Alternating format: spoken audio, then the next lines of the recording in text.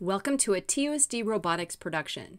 This video is all about notebooking, and we're going to use the example from an Orchard Hills Middle School team 8838A during the 2018-2019 season, who not only won the Design Award at the World Championships, but also the Excellence Award at the California State Championship, and many more Design and Excellence Awards throughout their competition season. These girls have exceptional notebooking skills and have really mastered the skills of interviewing as well.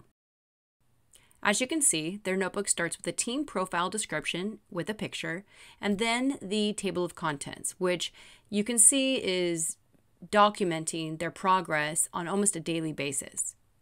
There's also an honor code that the coach has created for Orchard Hills and a team bio, so a little bit of information about each team member. They also started with their overall arching goals and challenges that they think they're going to face as a team, including being an all-girls team and how they might overcome those challenges. So usually whenever we do a notebook, we always want to start off with the design process. And the design process is literally lists how you're going to build your robot. So over here we have the game breakdown. This year it was Turning Point, and we just did a bunch of research on how the field should be played. So you can see here a problem statement is used to start off the game breakdown. So using the game manual, you really look through and find all the rules, the constraints, the criteria, and you describe the game, the obstacles, how to score. This is also a really good place to talk about strategy for scoring and what strategy you might use to play the game. Here you can see a list of robot constraints and also a list of game constraints. Again, you can find all of this in the game manual.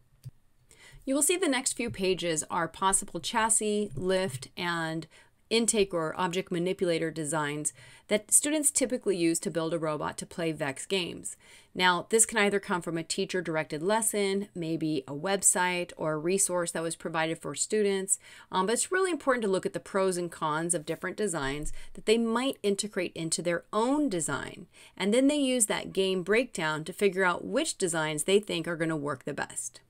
You have to start strong in your notebook. So you first start with the challenges in the game and your brainstorming, and then and then the game breakdown. It's really important to analyze the game so you can make the best design possible. So now you will see little booklets that have been taped or glued into the notebook. Each student does their own research and develops their own ideas to contribute to the overall design. And then we use different matrices to decide on the best chassis, the best lift, the best intake or object manipulator in order to come up with a selected approach that they are going to build for their first robot to play the game. I want you to notice the dimensions and the labels on the illustration or the diagram of this selected approach. It is extremely important to put those details, especially when you're drawing your finalized selected approach of the robot you're going to build. It is also extremely important to give credit where credit is due.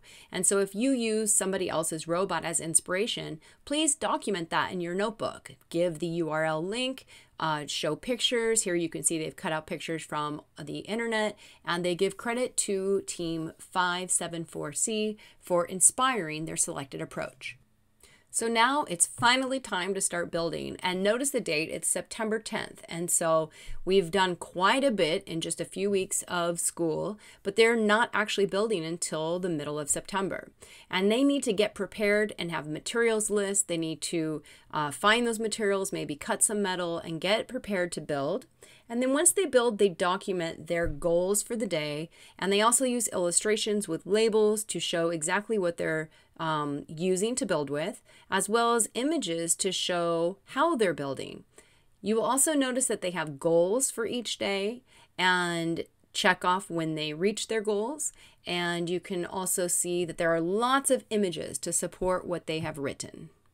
So in our notebook, we find it mandatory to write goals at the top so the judges are able to see exactly what you've been working on and what you're trying to achieve. In addition to showing it clearly, we think that you shouldn't write paragraph on paragraph on paragraph, very long.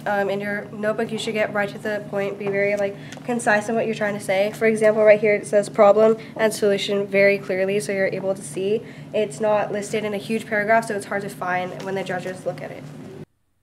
Notice here that the problem and solution are highlighted to bring attention to the judges. They are definitely looking for this in your notebooks, that you have identified problems and found solutions to those problems. And we also have an illustration that supports what is written in the text on this page. It is also important to include documentation of your autonomous plan and your coding. And so using a picture of the field to show your movements that you plan to code is a good idea. And then once you go to a tournament, it's a great idea to reflect on what happened at your tournament. So after their first tournament, they went back to the drawing board and came up with some new priorities of what they learned, and then they were ready to design their second robot, their second iteration for the game Turning Point. You can see here that the team went back to using individual notebooks for their brainstorming to figure out what design they want to build next. Remember, the design process is iterative, and so you don't go back all the way to define the problem again. That's been done, but we will go back to the brainstorming and developing new ideas phase again in order to plan our next robot. Again, you can see that they have provided documentation of robots that they were inspired from, and they took different angle pictures to help them with their build. As we continue on with the second design, they're talking about modifications that they're making to the robot and adding the Goliath intake with this wonderful image. We find that it's more important to have more pictures than writing because judges love to see pictures and they love all of our personal illustrations instead of us just going on and on about our day in paragraphs of writing. For example, we had to write our problems and solutions, and for our solutions, we added pictures to give the judges a visualization when they are reading or skimming through our notebook during interviews. Another thing that judges are looking for is a timeline or some time management or goals that you have set for your season. So here's an example of a timeline of a season with the tournaments marked in green and kind of broken down into some major events or things that they're trying to accomplish during the season. Okay, I think a weekly schedule is a really important thing to include in a notebook because having a planned out week is really important because time management is a huge part of robotics. Let's say you have a tournament coming up, you have to learn how to manage your time wisely so that you can get everything done. And it's also important to have your goals planned out for the future and so that you can get more done and be more efficient overall.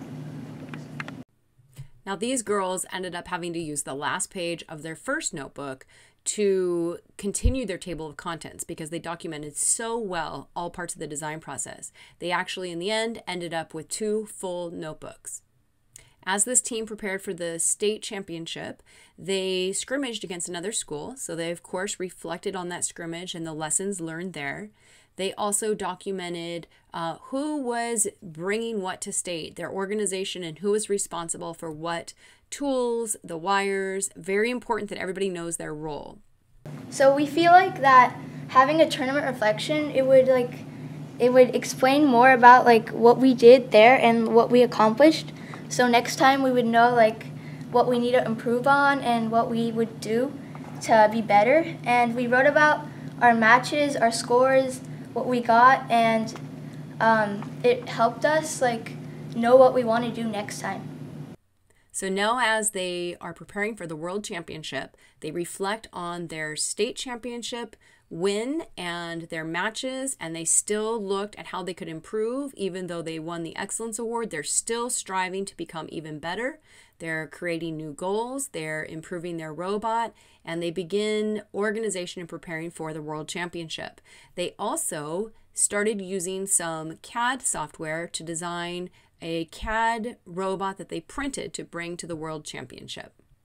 And the rest is history. They won the design award at the World Championships, and we could not be more proud. I'm going to give a special shout out to Mrs. Lund, who is the coach of the Orchard Hills Robohawks, who has prepared many teams to be fierce competitors and has inspired many to follow their dreams in the world of robotics and engineering. Thanks for watching a TUSD Robotics production, and good luck with your notebooks.